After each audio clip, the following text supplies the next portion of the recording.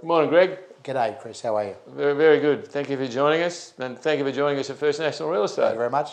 Happy to be on board. Yeah. How many years now, Greg, have you been in real estate? Going into my 45th year, Chris. Yeah, it's been a long journey. And how'd you find your way into real estate originally? Started out in Newcastle with LJ Hooker. They weren't sure what to do with me, so they thought real estate might be an opportunity, and it served me well over the years. I've really enjoyed the journey. LJ Hooker were, in those days, the premier real estate business in the country. If you got a job at Hooker's in those days, that was as good as it got. And they were also the first agency in Australia to pioneer auctions. Very big on auctions, yes. Barry Ryan, I was one of their original auctioneers, and learned a lot from him, and seminars to Sydney, and it was a real eye-opener. I started collecting rents on some of the more infamous buildings around town and progressed through to sales. I reckon you would have been a big softie when it came to rent, wouldn't you? I would have liked you as my collection agent. Yeah, the arrears list fluctuated significantly. On the surf, I would have thought. There was a bit of downtime. And then John Ragg was the principal at the time, and then eventually Laurie Abbott, who they were great mentors, and it was an enjoyable experience. For the audiences here, Greg and I worked together more than 30 years ago, and we worked together for quite a few years, where he gave me a lot of instructions in certain parts of being a real estate agent. Signage, Greg, you've got a devotion to the art of the real estate sign.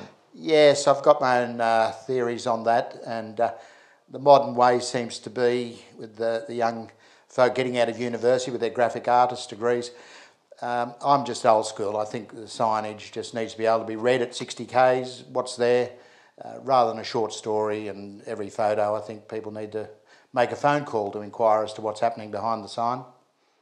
With so many years in our industry, it's very unusual and rare to get to ask some of the questions I'm going to ask you. I'm going to ask you what hasn't changed and what has changed in real estate. So let's start with what hasn't changed in nearly 45 years of listing and selling. What hasn't changed in real estate? I think it's still a people business. I think a lot of times people have looked to come and work for me and with me. They say they're into property. They know a lot about property. But property comes and goes. It's the people that you really need to, the community you need to be involved in to get the referrals and understand people, have empathy with the people, both vendors and sellers. So I think it's always been a people business. Luckily enough, we're in a location that draws people to it. So we don't have to sell our venue, but still we have to explain what traditionally the new lifestyle is going to be for the refugees from the city, I call them. We've been blessed as agents today with all of this extra information that we can give to our buyers and our sellers. Well, what are the good things that have changed that enable you to be a better agent today? Well, all the things from just the tools that we work with, the photography, the drone shots, for example. Being able to expose a rural property of some 100 acres, being able to fly around it and get the feel of the topography rather than have to walk it is a great asset to a sales representative looking to look after the stock that we do out in the hills. I notice even in our business now, you're teaching some of the young people or the newer people in our business about topography and about maps and about the lay of the land. Where did you come to that knowledge yourself? I'm not sure, but hard yards over many acres of paddocks says to me that if you've got a good map, and I had an example only 2 weeks ago in a completely covered camphor forest, that even the owner wasn't sure where we were going. And with my topographic map, I was able to help him. So we made the creek, took some photos of the creek.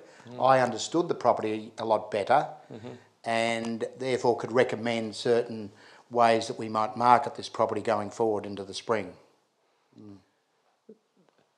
Markets change, confidence changes, interest rate change.